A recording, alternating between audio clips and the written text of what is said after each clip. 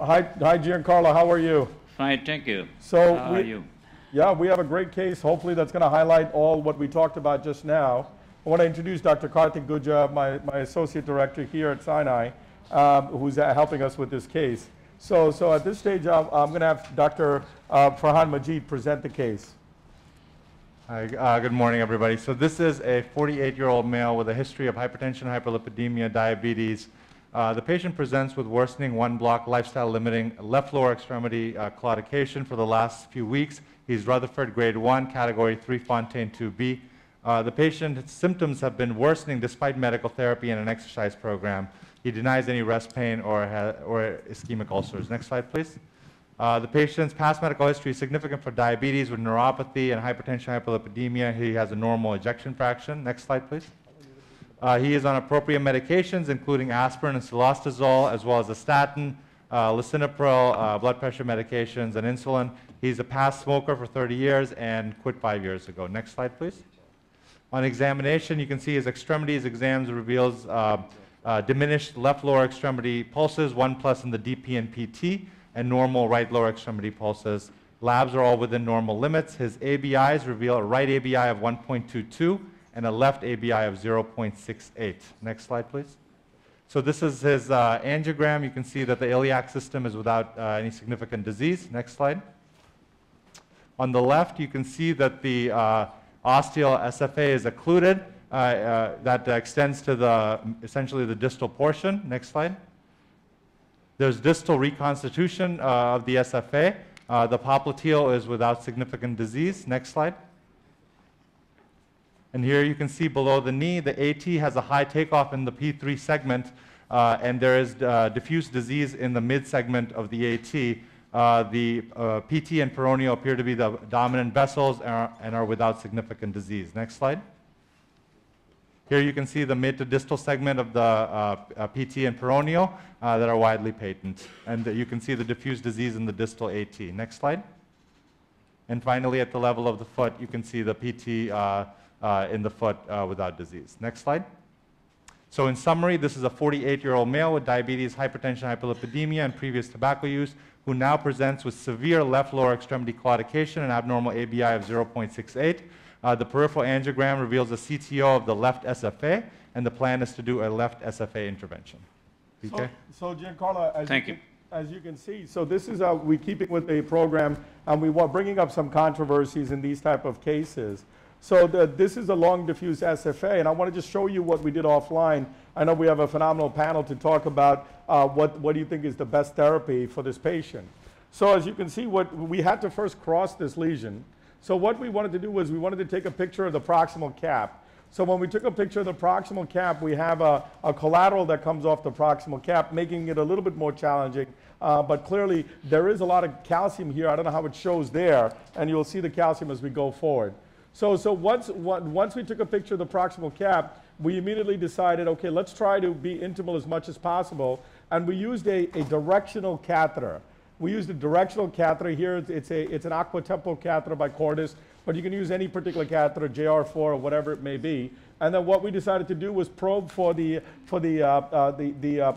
takeoff without perforating the collateral. So at this stage, we used a 014 coronary wire. Actually, we went with a Confianza Pro wire and 12, and we went ahead and actually were able to break through. But what really seemed to work better here was the Connect 250T. So then once we were able to get through this part, you can see the calcium as how it shows here. We were then able to advance this wire forward. So at this stage, we said, okay, it looks like we're within the calcium, so let's try to go with a dedicated luminal device like the Viance device. So we went with the Viance device. For those of you, all of you know what it is. So when we went with the Viance device, you can see, there's the Viance device. You can see the Viance device is starting to slide very, very nicely, almost looking like it's intraluminal in the calcium. So we were very encouraged at this stage. So as we kept going, you could see the Viance is following. You could see the level of calcium that this young man's SFA has. You could see that the Viance seems to be heading in the right direction. But to cut to the chase and save time, we got subintimal, we thought, distally. So even though it was going smooth, we thought, okay, well, now what are we going to do? Then what happened was the wire We switched out for a Terumo gold wire, and the Terumo gold wire got into the collateral. So now at this stage, we were distal into the SFA collateral. So again, we were very encouraged that the dissection place was heading into the collateral.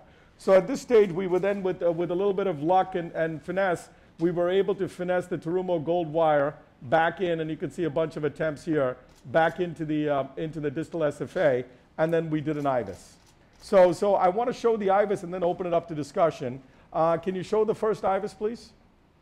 So this is the first IVUS distal to proximal. As you can see, we were intimal distal, and you can see we were very surprised, the three of us, because it was not that difficult to get the viance all the way down, but you can see we're clearly in a deep, well, I wouldn't say deep, in a subintimal plane.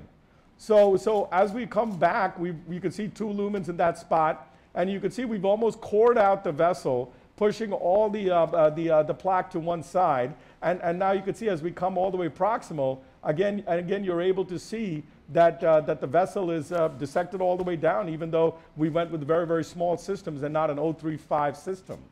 So at this stage, we're at the level of now, well, what do we do with this kind of patient? We have a long segment SFA with a claudicant who's 48 years old. So one of the things about not going to surgery at this stage is we felt we had enough impressive data with the DCB and the DES, especially with the Cook Japanese, as well as with Supera, that we felt that we could probably give him, as long as we didn't burn a bridge to surgery, give him a therapy that may get him through, because with early PAD, you may end up with having early CAD.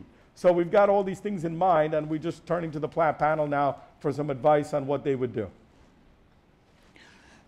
So, do you have any comment, Chris? Or? Down there. I will say a couple things. I don't know that it's as calcified maybe on the IVUS as what maybe we thought to begin with.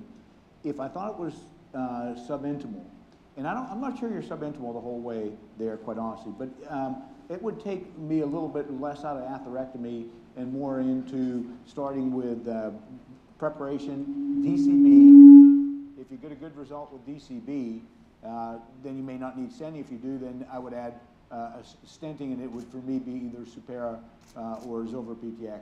But I think that's my thought pattern here, is that I would probably not do atherectomy if I thought I was really subintimal. I don't see the calcium, perhaps, that we may have suspected from the angiogram. Yeah, let me show them the calcium.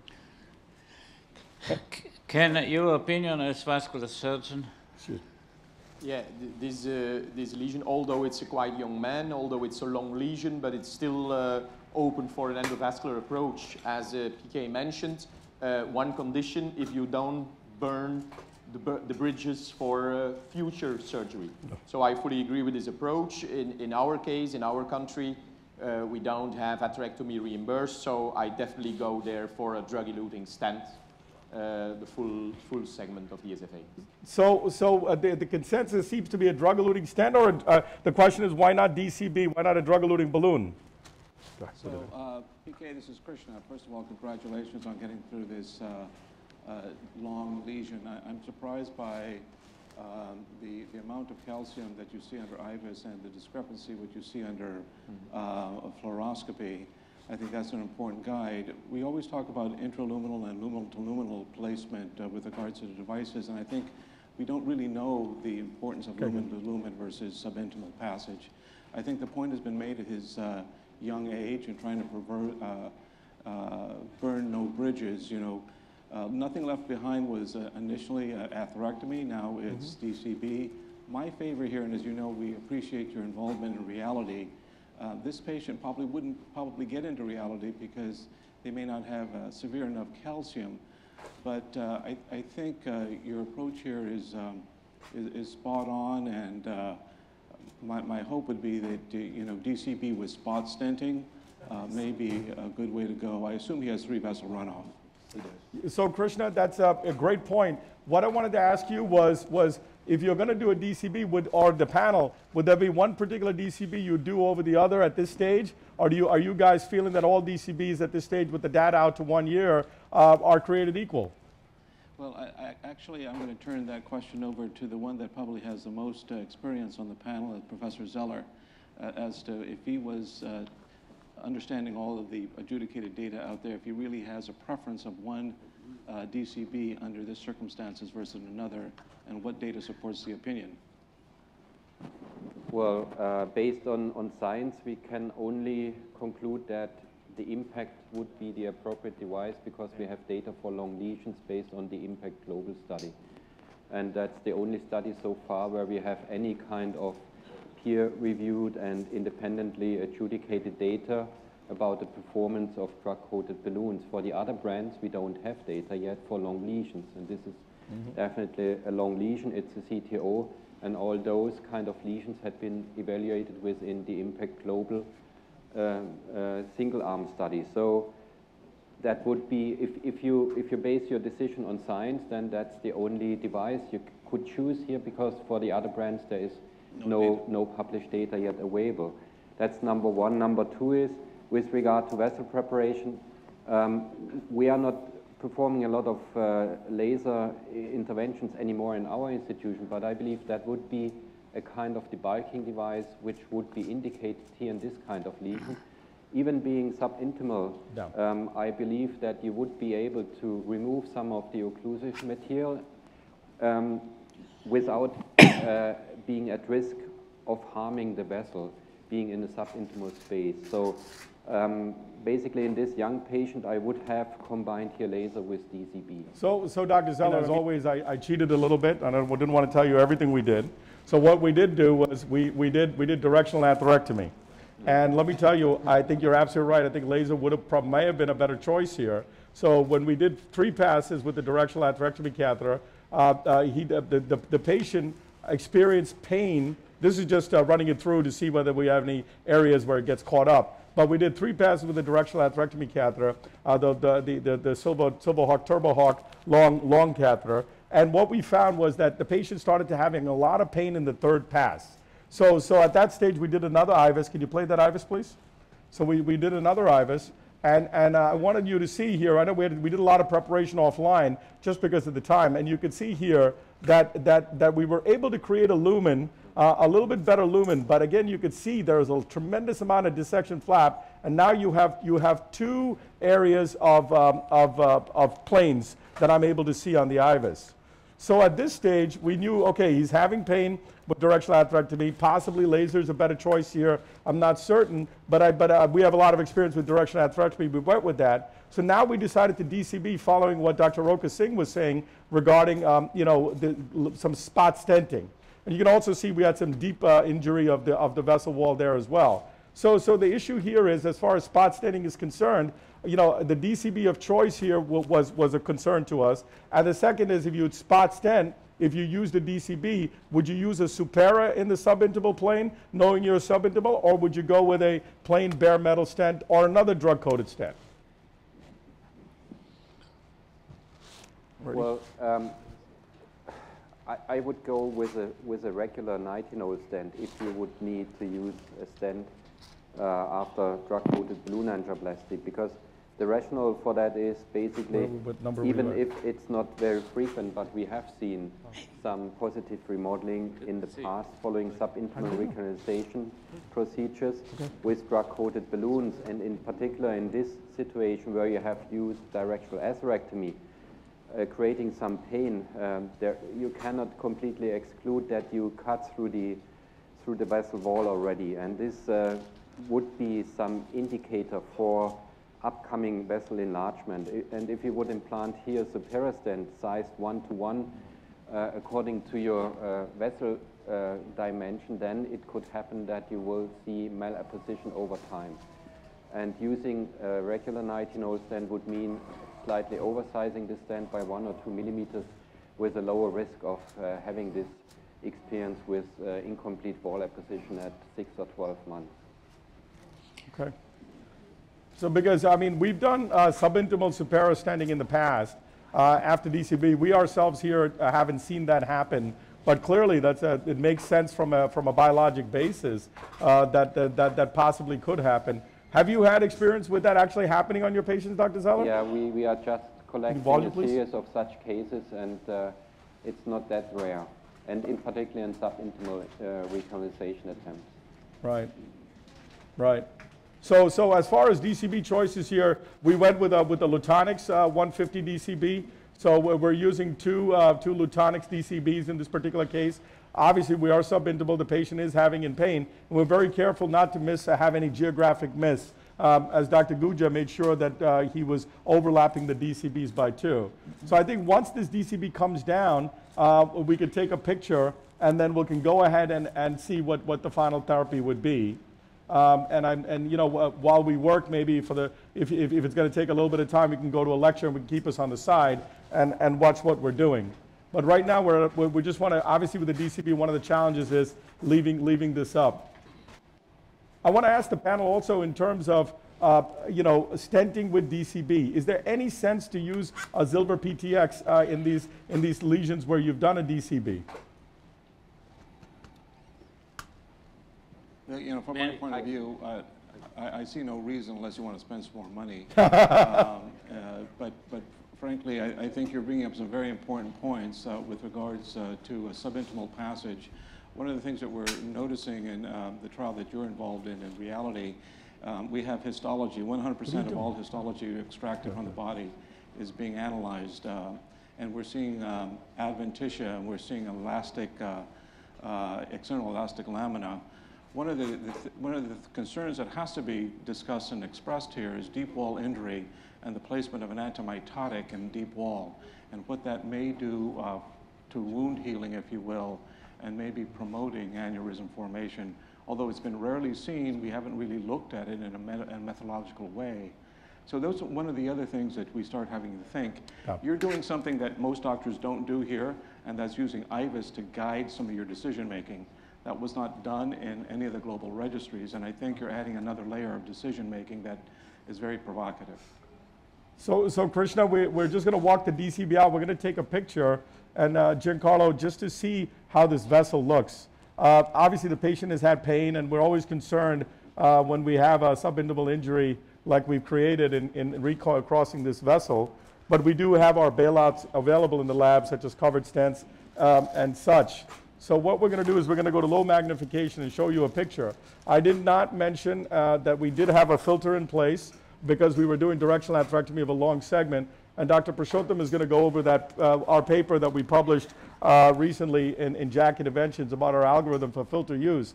So you could see here that with the picture, now that's just after DCB and Silverhawk.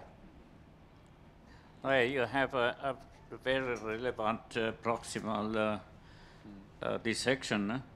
Very relevant at the ostium, yes, and, absolutely. And it's a spiral dissection, and probably you cannot solve the problem also with a long inflation time.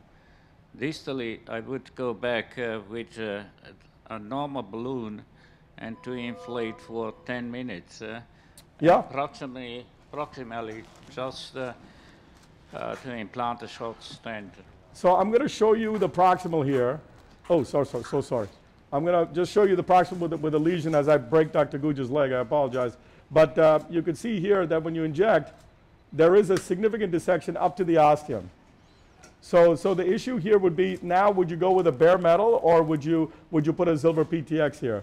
No, I would put a bare metal. Okay. The rest of the panel? I wouldn't do either. Yeah, I might give it this prolonged. Even if you have done already here a drug-coated balloon application, you could still go in with directional atherectomy and try to remove this dissection plane and to avoid stent placement here. Because you already mentioned this is a very young patient, and if you can achieve a result which is satisfying at the end without a stent, then you leave all the options for the future. And basically, I would do another directional atherectomy run here. You can recheck the situation with IVUS. You can exactly analyze the orientation of the dissection, and according to that, you can perform your directional atherectomy attempt here. I agree with you, Dr. Zeller, because if you could see the rest of the vessel, even though, like Dr. Bienvenido said, needs post-dilatation, I think overall it's a good-looking vessel, and if I cannot stent this, I'm going to be really, really happy. You can see that the distal reconstitution zone looks quite good, even though it is definitely diseased. And here as well, I think with the help of the drug-coated balloon, we'll be okay. But the proximal area concerns me. So I know that I think we're pretty much, do we have any more time to show this, or? Because what we could do now is re-IVUS this. You don't have any time anymore. Okay. So then maybe you could put us up. You can go ahead and then show us later the final results. Huh? That's great. But before you do this, this 30 seconds, you can maybe show us the vessel in another plane. Okay, so I'm going to... Before you take a decision, I suppose the most important thing is to observe this dissection in different planes before you are too aggressive. So here's the dissection in a RAO angulation. I showed you the LAO before, and here's the RAO angulation right there. Look at that. Okay, up to you. I wouldn't go with an atherectomy device there. Well, so we're going to IVUS. So I'll tell you what we're going to do. You can put us on the side. We're going to IVUS this and base our decision on the IVUS. And if it doesn't look like a spiral dissection or a very deep wall on one side, then we may do atherectomy. Otherwise, we'll go ahead and stent and be done. So we'll just show you the final result in a few minutes. Okay, thanks so much for this great demonstration again.